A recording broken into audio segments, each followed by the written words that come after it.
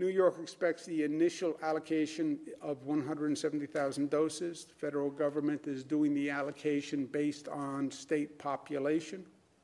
And again, they distribute it to the state. The state then turns around and does an allocation within places within the state.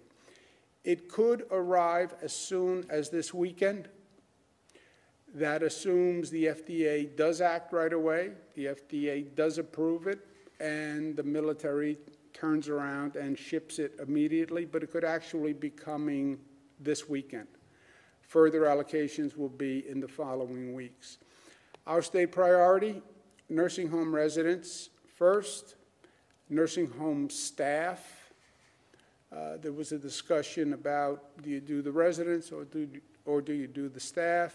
New York, we decided to do both, the residents and the nursing home staff.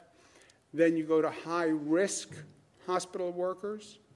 We have about 700,000 hospital workers in this state, so it's a very large population. So we'll prioritize the high-risk hospital workers.